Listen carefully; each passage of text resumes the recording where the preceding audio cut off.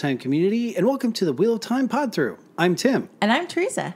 And together, we're going to be walking through Robert Jordan's Wheel of Time series. How you doing, Teresa? It's been a day. Aw. With the hearings and everything, I'm very glad that I've got the Wheel of Time to serve as a distraction. Yeah. But you know what? We had the first day of fall a couple days ago, so I'm excited about that, and I'm enjoying this little switch up that we're doing. This is a fun little experiment. It is going to be fun. How are you doing?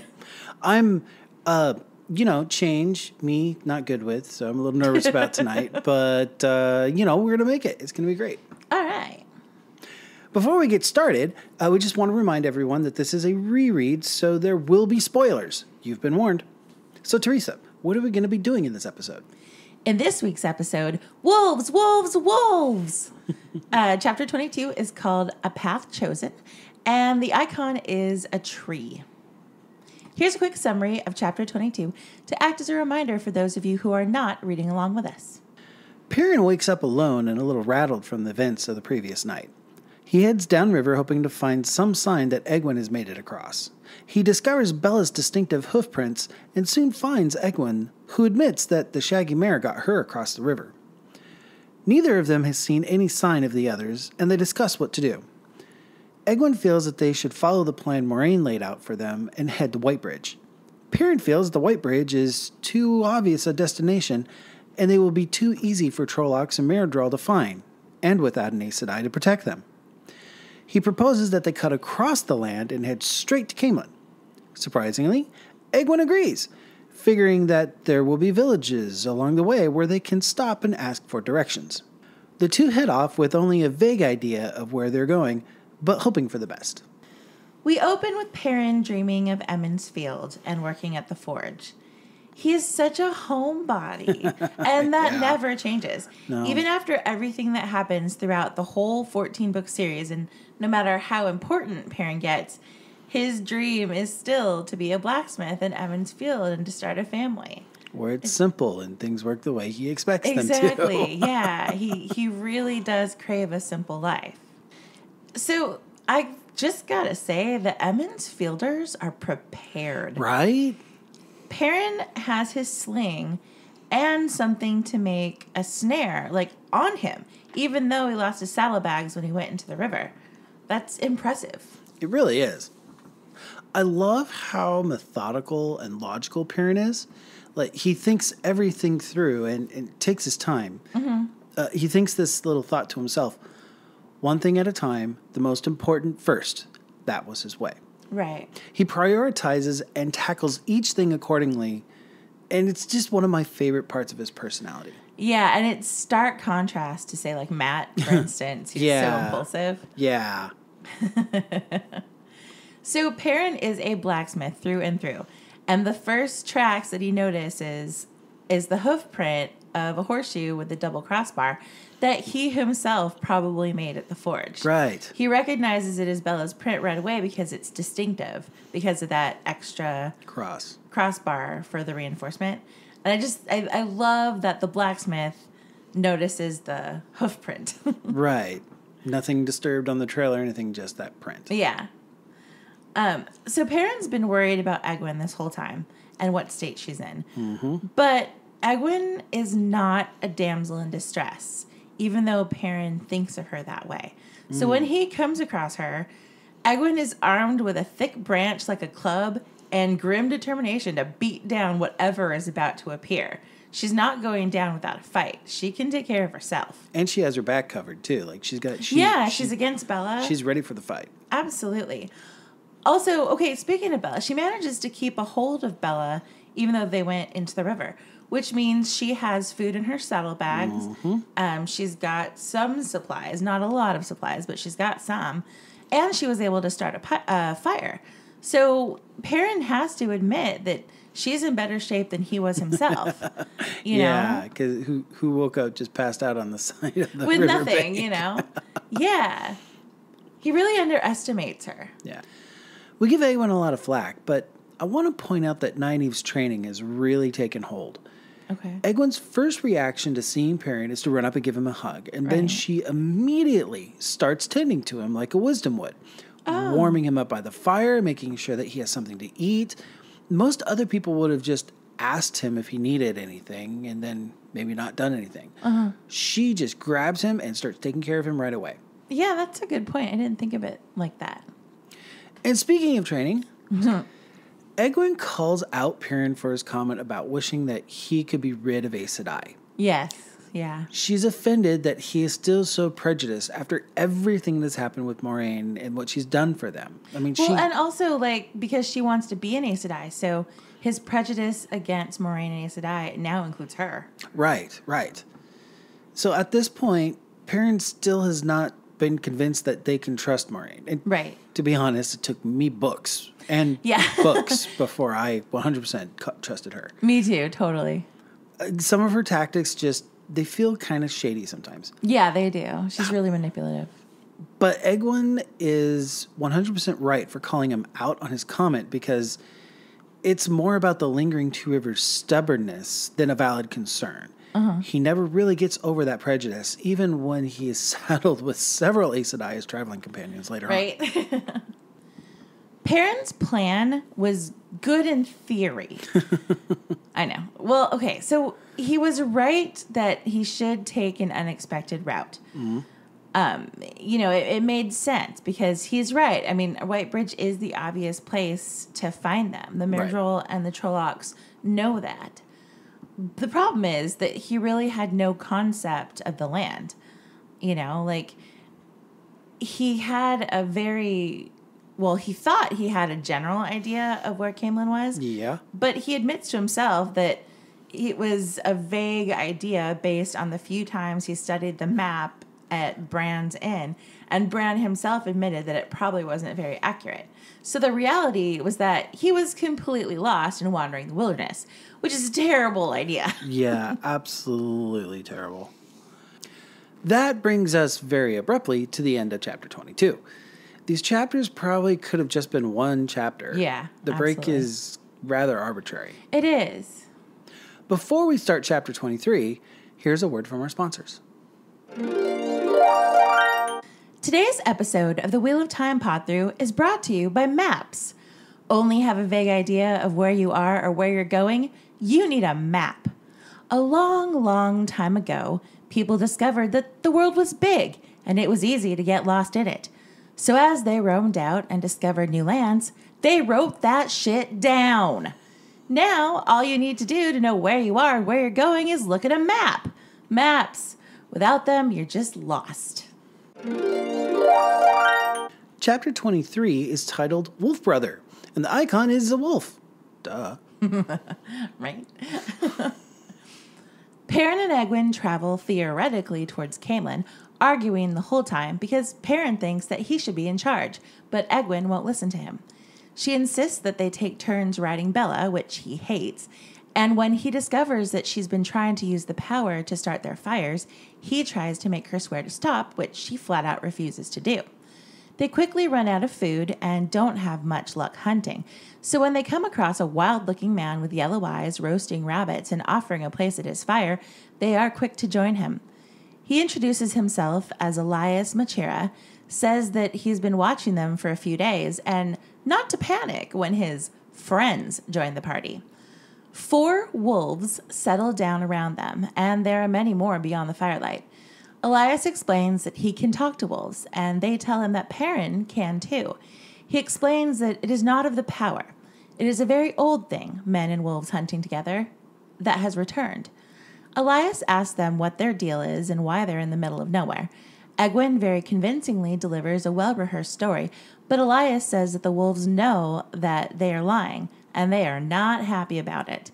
They can read Trollocs in Perrin's mind, and there is a very tense moment when Perrin isn't sure that he and Egwene are going to get out of this alive. He tells a true story from start to finish, and Dapple, the leader of the pack, decides that it would be safer if Perrin travels with Elyas and the wolves. Perrin denies that he can talk to wolves and says that they are going to Caemlyn to meet up with Moiraine. Elyas doesn't think too highly of Aes Sedai, but he says that they will travel with Perrin and Egwene anyway to protect them. A young male wolf, Byrne, thinks that this is all a waste of time and confronts Dapple. but Dapple leads the pack. The leader of the pack. He and several other young males angrily leave to go hunt Trollocs. Despite Perrin's denials, he is able to feel the angry wolves leaving. Perrin and Egwene are both jockeying to be in charge. Mm-hmm. He just assumes that he should be the leader, and there's really no reason why Egwene should listen to him about this. Right? He doesn't know what he's doing any more than she does. Seriously, yeah. He just assumes. Okay, so given what's going on in the world today, this chapter does not start off on a good note. Mm-hmm. Perrin threatens to put Egwene in the saddle himself if she does not get in it on her own. I think this was originally intended to come off as comedy, but it gives me pause. Mm-hmm. It reminds me of a similar situation with Fail that'll happen in a later book, and I'm sure we'll cover that at length when we get there. Oh, yeah, but not today. Not I don't have today. the energy. Nope. But what happens here just is not right. Uh-huh. He views it as Egwene bullying him every time she stands her ground, but there's no reason for him to assume that he should take the leadership role instead of taking a more shared responsibility in things. Yeah. Maybe it's just the headspace that I'm living in lately, but this just bothers me this time around more than it usually does.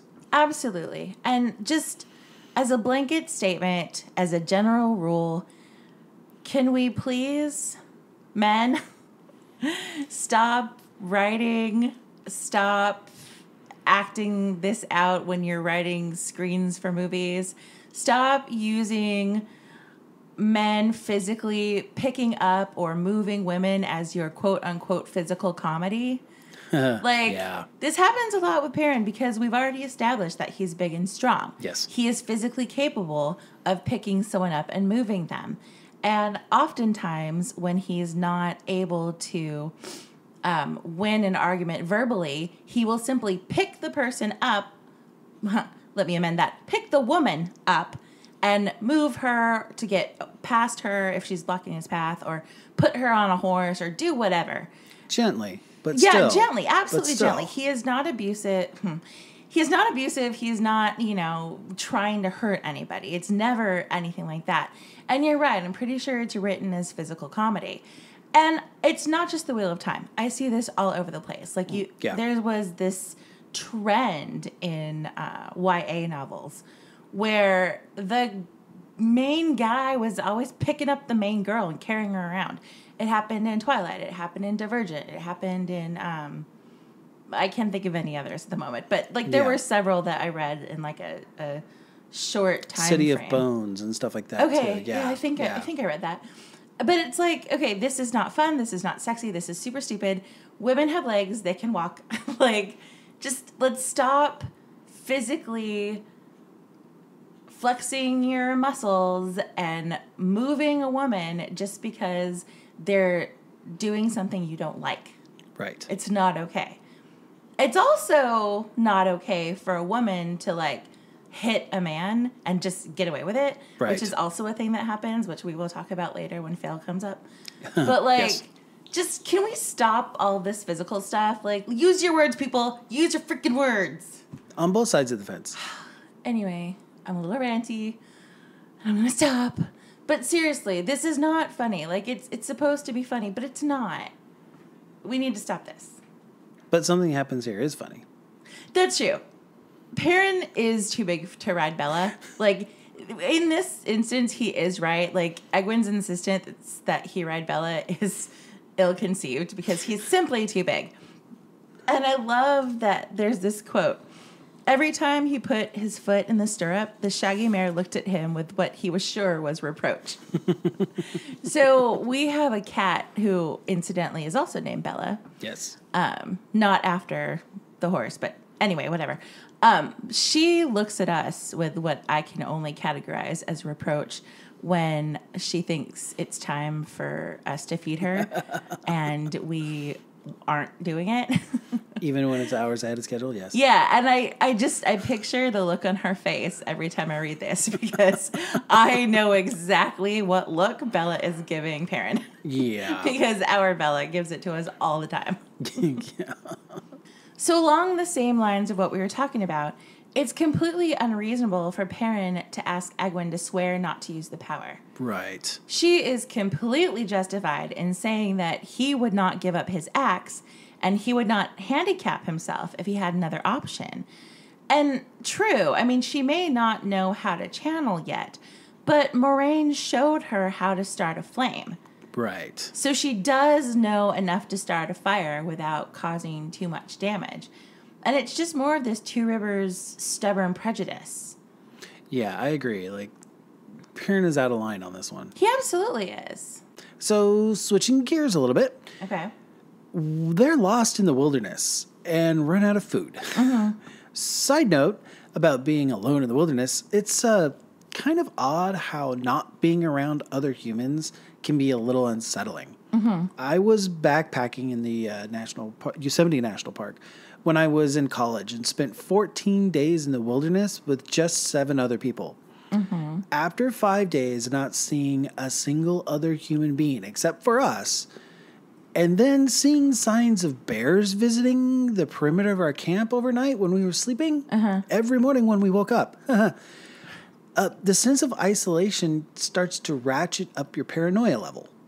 Oh, yeah, that makes sense. So I can only imagine what it must have been like to have the added terror of the experience of Shadow Lorgoth topping, like being put right on top of that sense of like ratcheting paranoia.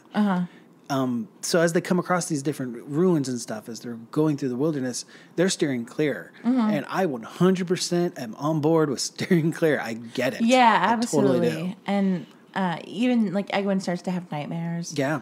Yeah, it makes sense. They smell smoke, and Perrin thinks that it could be Trollocs.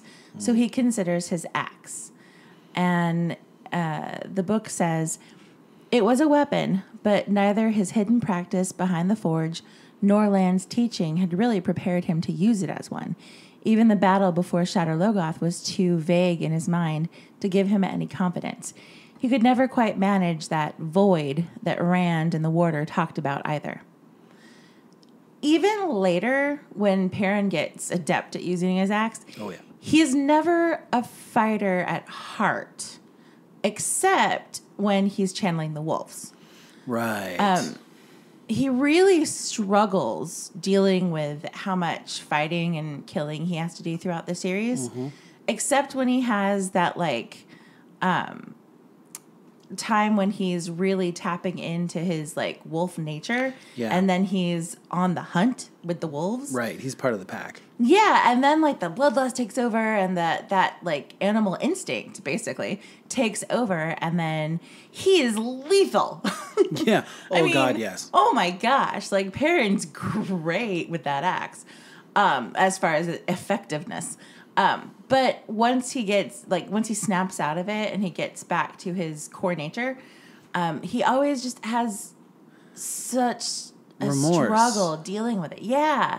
You know, he hates the axe and he hates the fighting. And, you know, he, like we said, he's a blacksmith. He wants a simple life. He doesn't want to be a warrior. He doesn't want to be a soldier. He doesn't want to be a king.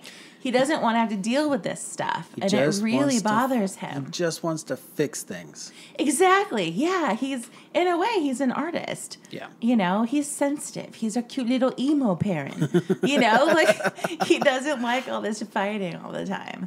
And especially in these early books when he's still getting used to it, when it's still the first time or his second time, you know, it's really rough. You know, he really struggles. Like, can I use this? And then if I can, what does that say about me? Yeah. You know, poor guy. Poor guy. When they smell the fire, and Egwene says that it could be rabbit, Perrin thinks it could be Trollocs. Translation. Perrin thinks that it could be people they smell cooking, because we all know what Trollocs put in their cookpot. Gross. So I think that's why he asks her to stay put, so he can go investigate it. Okay. Not just because it's dangerous. There's definitely that there. But he's hoping to spare her the sight of what they might find if it's true. That's fair. But instead, he comes across Elyas. Yeah. And Elyas looks crazy and dangerous. Yeah. So I'm just going to read what the book says. Like, this is Elyas' description because what? He was the strangest fellow Perrin had ever seen. For one thing, his clothes all seemed to be made from animal skins, with the fur still on, even his boots and the odd flat-topped round cap on his head. His cloak was a crazy quilt of rabbit and squirrel. His trousers appeared to be made from the long-haired hide of a brown and white goat. Gathered at the back of his neck with a cord, his graying brown hair hung to his waist. A thick beard fanned across half his chest. A long knife hung at his belt, almost a sword, and a bow and quiver stood propped against a limb close to hand. Yeah. I'm just going to say nope. You know, like what you were saying, they're isolated in the wilderness, they're a little paranoid. You come across this guy looking like some goat man demon who's about to kill you. PT. Nope, all sorts of nope, no thank you and goodbye. I don't care how hungry I am. David Crockett's demon cousin. Right? Yeah. Like this, no, thank you. And to make things worse, it's creepy that Elyas has been watching them for a couple of days. Yeah, totally. But, they're both so hungry that the readily available food that he puts in front of them makes them trust him sooner than they probably would normally. Yeah, I think so too. They're starving, and that makes up for a whole manner of sins. Yes, it does. But, okay, I'm just going to say it. Rabbit's gross. I don't Really? like it. Yeah, I've had rabbit. I've had it a couple times, a couple different ways.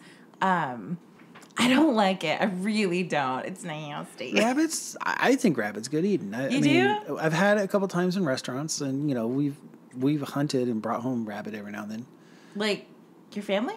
Well, yeah, I lived out in the desert, so... Wait. So you went out into the quote-unquote wilderness, shot a rabbit, and then, skinned it, cooked it, and ate it in the wilderness. Well, no. Well, okay, or went home or whatever. But. Yeah, well, okay, so I was young. My dad actually got the shot off, and he's the one who actually killed the rabbit. But, yeah, we skinned it, and we brought it home, and then we, made sure we soaked it in a brine overnight to make sure there were no weird diseases in it, and then we ate it, yeah.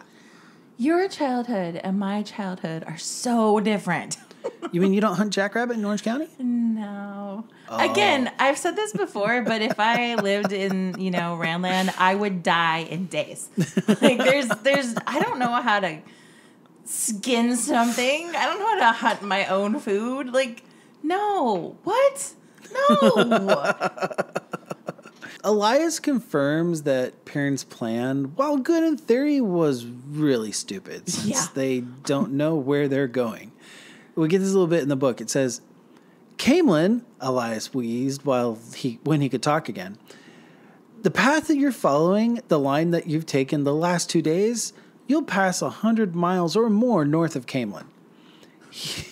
Maps, people. Maps. He also confirms that there would be no villages or farms along the way to stop and ask directions, and they could go all the way to the spine of the world without ever running into a single person. Yeah. And part of this, like as Americans, it's really hard to imagine that much open land, at least coming from California. Definitely. But I suppose that the people in Randland just haven't destroyed all their natural resources like we have. So there's seriously. that. Yeah, I mean, especially coming from Southern California, where we take every possible foot of available space and build something on it. Usually Starbucks. Usually.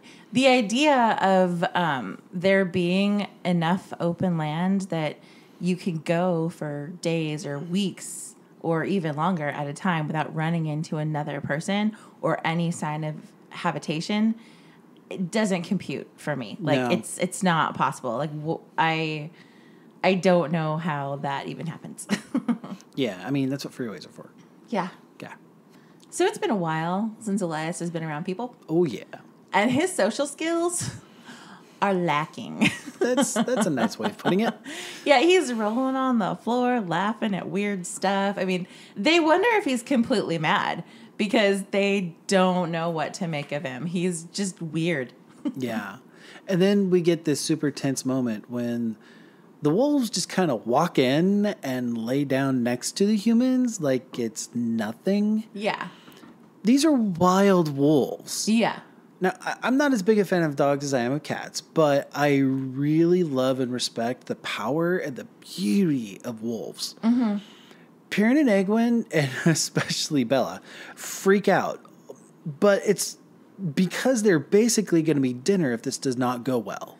I feel really bad for Bella in this scene. Yeah, I mean, she's do. a horse. She's like, what the hell is going on here? Yeah, I mean, she's the creator, so she's fine. But still.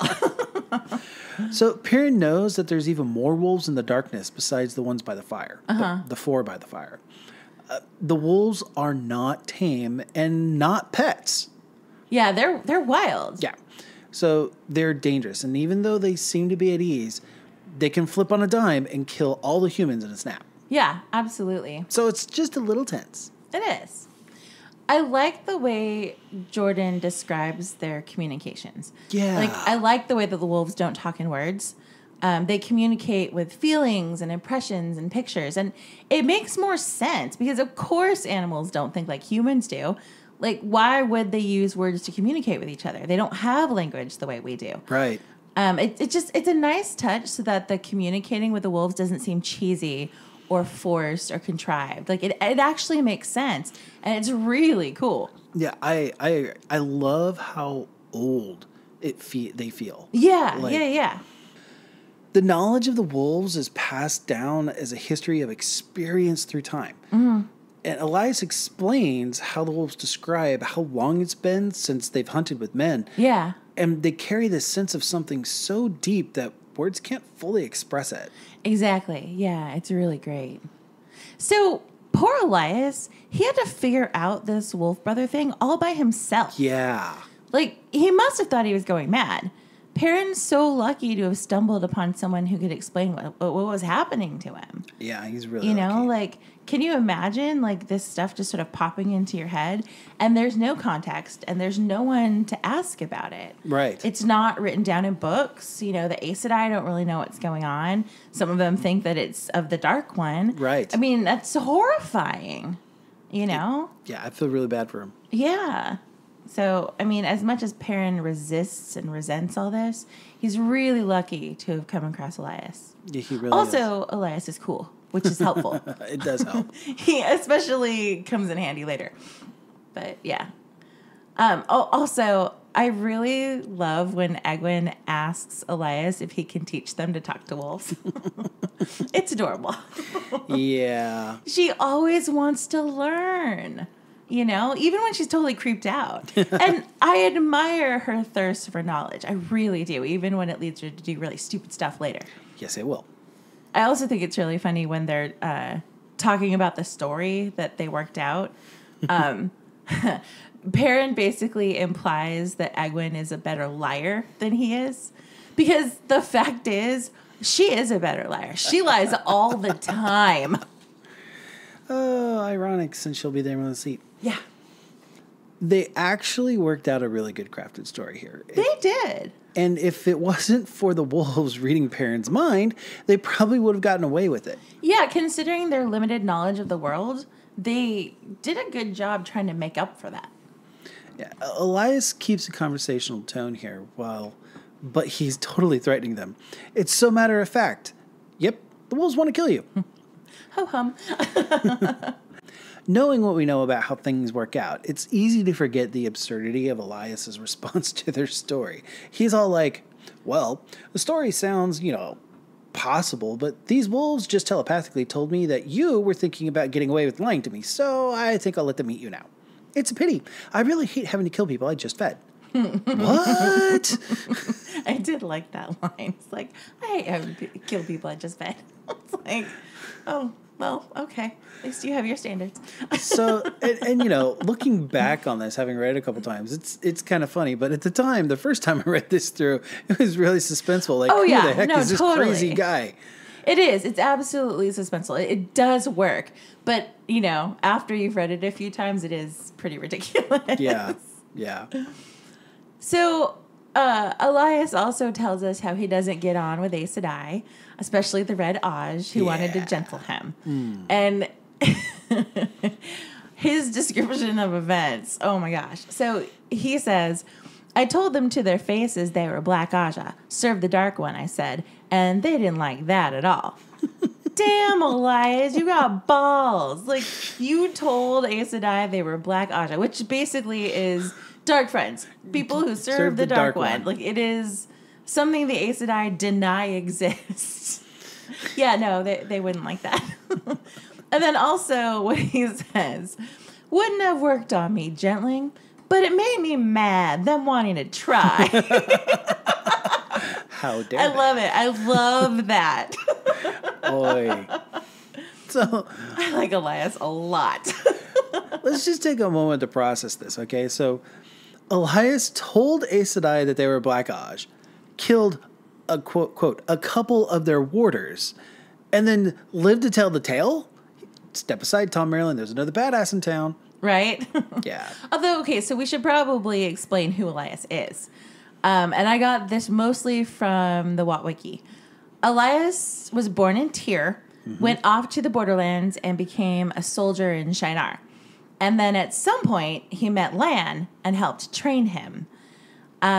He was bonded as a warder by a green sister named Rena Havden, who let him go when the Wolfbrother thing happened because she didn't want the Reds to gentle him, so she masked the bond. And he regrets having to kill the other warders to escape the Aes Sedai. Like, he still has mixed feelings about Chandler's, though he really does not like the Reds. Can't imagine why. And he's basically chosen to shun humans and lives mostly with the wolves. But, I mean, so he comes across the whole badass thing, honestly. I mean, he was a warder. He trained in the borderlands. Like, he's got skills. Absolutely. Oh, yeah. It's not just the wolf thing. So one thing that caught me this time through, as the wolves have settled in around the campfire, did you catch this line that says, one of the wolves, Hopper, he thought, this is Perrin thinking, looked at him and seemed to grin. He wondered how he had put a name to him. So what this means, at least the way I read this, is that Hopper is the first wolf to intentionally communicate with Perrin. Which is kind of cool, given how important Hopper is going to be to Perrin in the coming books. Oh, yeah, that is cool. Yeah. I remember the line, but I didn't put two and two together. Cool. Yeah, I just saw it this time, so. Yeah, okay. So Elyas tells us that Trollocs are afraid of the wolf packs. And it's because once a wolf gets the scent of shadow spawn, they don't give up until they bring them down, even if it costs most of the pack. Right. Because, I mean, the wolves basically see hunting down shadow spawn as their responsibility. Like, that's their duty. That's their role, really. Right. So once they get the scent of a Trolloc or a Myrddraal, like, they are not letting that thing go. Which is cool. Very cool. All right, so we can't end this chapter without talking about Perrin's relationship to the wolves. Okay. Perrin refuses to admit that he can talk to the wolves for a long time. Very long time. And I understand his initial resistance. Like, this is a weird thing, and Elyas is freaking crazy. Yes, he is. So it makes sense that in this book that Perrin's not okay. he is not okay with this, and that's fine. But Perrin's resistance to the wolves lasts way too long. It's like the coolest power ever. And then emo Perrin has no appreciation for it, even though it's super useful to him over and over again throughout the series. You know, like, I am totally fine with him wigging out about the wolves for the first couple books. But in The Great Hunt, after Rand and Loyal and Hurin get zapped to the other dimension, and Perrin has to contact the wolves and kind of take over being a sniffer to track the horn. Right. That's when he really starts to use this power for the first time. And that should have gotten him a lot closer to accepting it.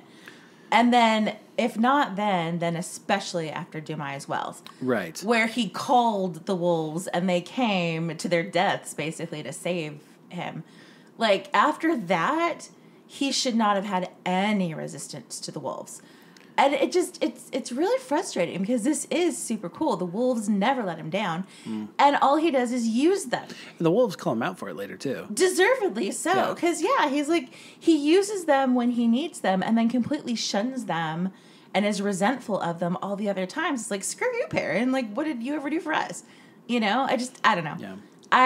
Like I said, I understand the reticence and the resistance and just him being uncomfortable with it. Right. At first, totally makes sense, but it just went on way too long. Like, Mr. Broody Pants needed to get over himself. Mr. Broody I'm Pants. just saying. Yeah. So that ends chapters 22 and 23 of The Eye of the World. Yay! Join us next week when we discuss chapters 24 and 25, where a lot happens, so you'll have to listen in on that episode. We hope you enjoyed this episode of the Wheel of Time Pod-Thru. We'll see you again next week. Make sure that you rate and subscribe to us on iTunes or wherever you get your podcasts. Maybe leave us a positive review. It really helps us out. It does. We end up showing up on the recommended podcasts, and we're more easily searchable when you rate us or review us. So we're not just saying that. It does actually help us. Drive the algorithm.